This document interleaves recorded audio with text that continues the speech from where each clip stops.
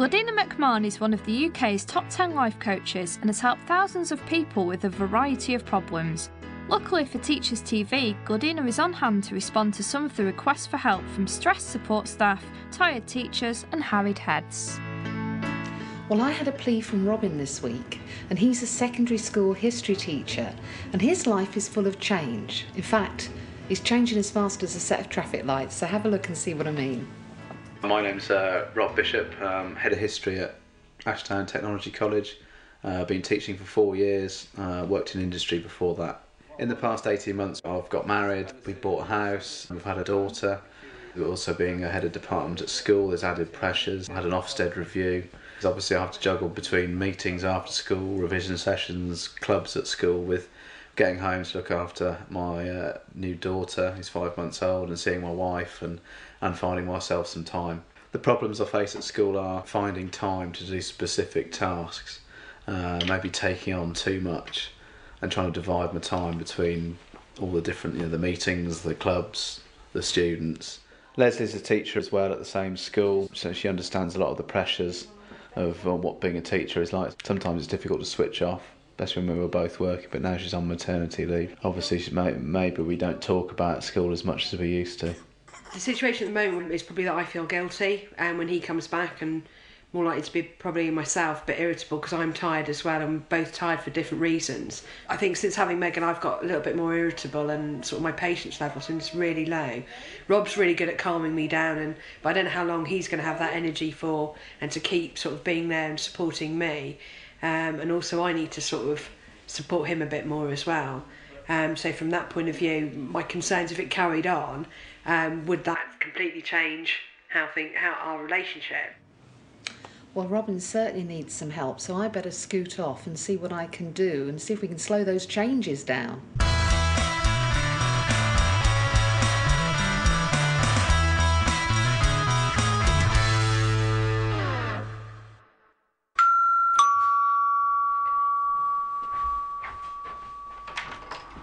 Hi Rob, I'm Gladina. Nice to meet you.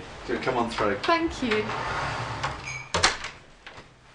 So Robin, tell me, what are your challenges? Yeah, I think balancing sort of life with work, which is school obviously, and with a new family, a new house, I think relatively new marriage. I think balancing the time between all of those is certainly quite a challenge. Absolutely, because I mean, the way that I'm looking at it is, there was you and your wife, and then along comes the little one, and so you've got a completely different dynamic really going on, and I guess that's an extra pressure to incorporate. But now, obviously, Leslie's not at school while she's on maternity leave. The pressures of seeing Megan and helping out around the house and stuff, I think have certainly added to this year. Sometimes I'm good at it, but sometimes things do get on top, and I think it's maybe finding the tasks or the work I've got to do, rather than trying to do it all at the same time. We've got school, we've got your wife and your baby. How much time do you get for you? Do you have any activities that you do for you on your own? I go to the gym on Sundays. I like the time to go to the gym during the week. With the sort of pressures of getting home from school, I've either got to go straight there, or I don't go. If Megan's not settled, or I haven't seen Leslie for, she's not feeling great, or I think maybe just a bit of time for myself not much, but would be nice. Well, Rob, maybe this is a good time to get Leslie in. Yeah, I'll just Leslie.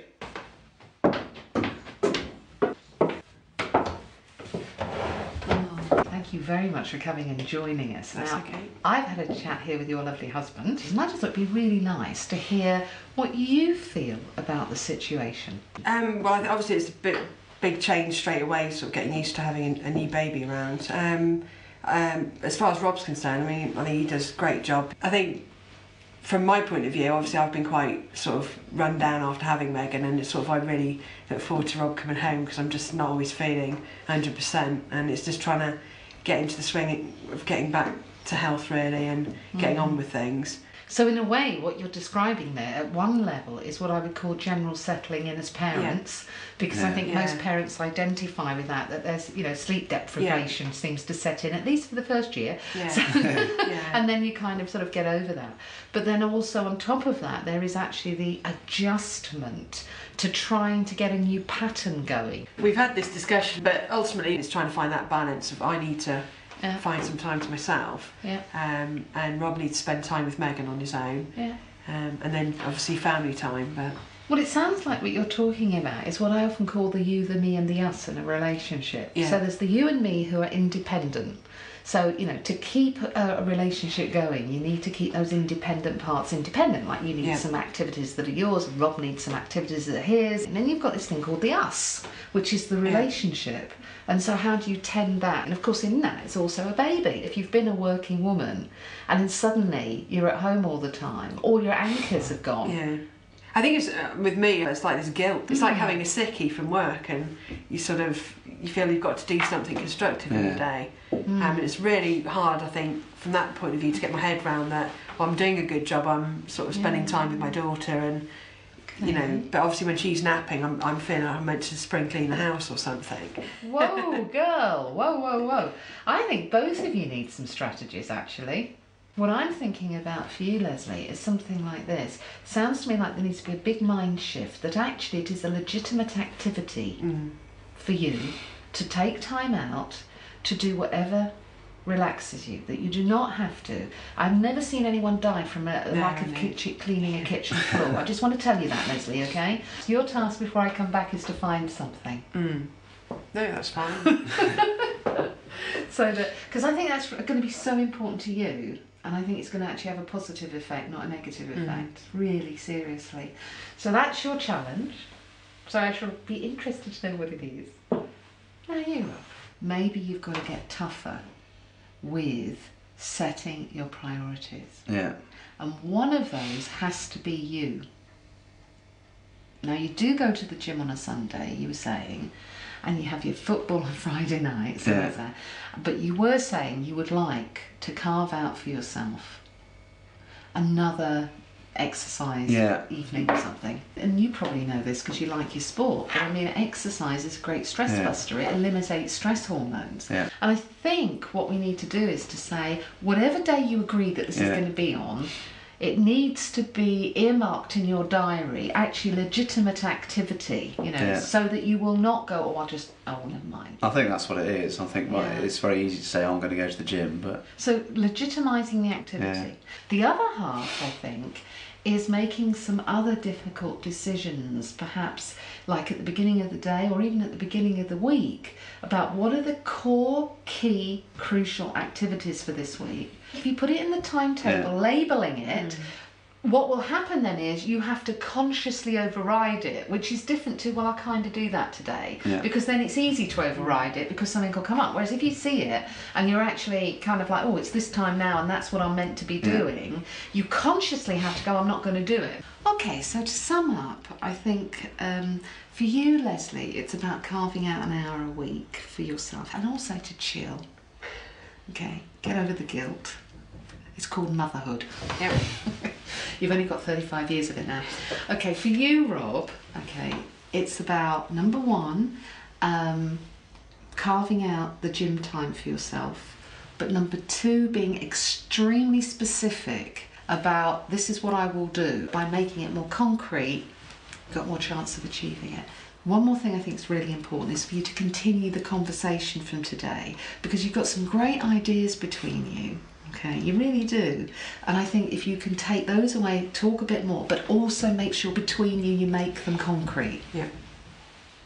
Rob, it's been really good. Thank you so much. It's been a pleasure. And you, Leslie, and you're doing really well. Thank you. So I'm going to look forward to see how you've managed to tweak all of that the next time that I'm here. Bye. Bye. Bye, Leslie. Bye.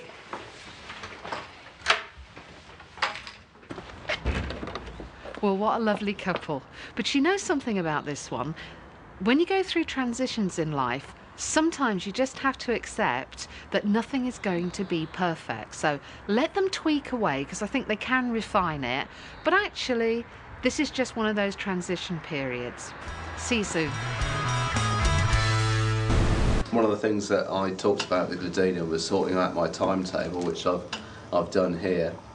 What I've done is I've put in my free non-contact periods, I put specific tasks. So, for instance, I put developing the scheme of work, marking, filing. And one of the other things I've done is try and stay here till sort of 5 o'clock and then cut off unless I've got, and not take work home unless I've got specific stuff to do, like coursework marking. It's been quite a hard day. It's about quarter to 5 in the afternoon. I'm about to go home, so I'm looking forward to getting home and seeing Megan and Leslie and giving Megan a bath and feeding her and putting her to bed before I go to the gym after that. 3 months later, and it's time to find out how the you, the me and the us is working for Robin, Leslie and Megan. So Robin, it's been a little bit of time since I was down to meet with you and Leslie and we had our chat. So how have the strategies been working for you? Well, one of the first things I did was make, on my teaching timetable, I put in on my sort of non-contact periods, I put in specific tasks I had to do. It's a slow process in making me do it, but I'm getting there. Mm-hmm. And then from the home point of view, Tuesday nights I go to the gym at 6:30 once Megan's in bed. I go Thursday night as well. Leslie goes Wednesday night. She does yoga, which is fine, really helpful. She's going also Tuesday and Thursday mornings. Putting Megan in the crash, she's settled into that, and we all go on Sundays, giving us a bit more time as a family and also to do our own thing a little bit as well. So.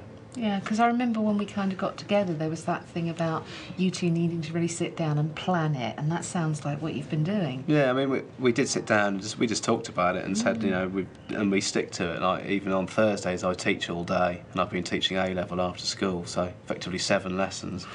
But I still get home and I go to the gym, which I find really helpful. I'll fall asleep when I get home, but you know, it's switching off from school and also getting a bit of time, so... Well, I think that's right, because we talked about you kind of all needing your you time, so to speak, and that. So what do you think's left for you? I mean, were there some ways in maybe the strategies weren't as helpful as you would have liked, or...? I think it's getting into really sticking to that routine, because you still get issues, and we still have that juggling process, but it has certainly improved. Okay. Believe it or not, my room's a bit tidier. And I've certainly done quite a bit of filing since I saw you, and that's helped. And I think you've learned a very valuable lesson, which is when you take that time for you, and whether it's at the gym or going to the garden or whatever, you switch your brain off. It also makes life a lot easier, and one works faster actually then when you do sit down. No, I think you know, keeping to it is really helped, definitely. Great. Robin, it's been a real pleasure. That's been really good to see you again. You keep up the good work, because you never know, I might come back and check on you. I hope so. Take care. See ya. Bye. Well, it was really good to catch up with Robin and to hear about him and Leslie. But you see, what that actually proves is take a bit of time out, do a bit of planning, and guess what? You get your sense of control back. See ya.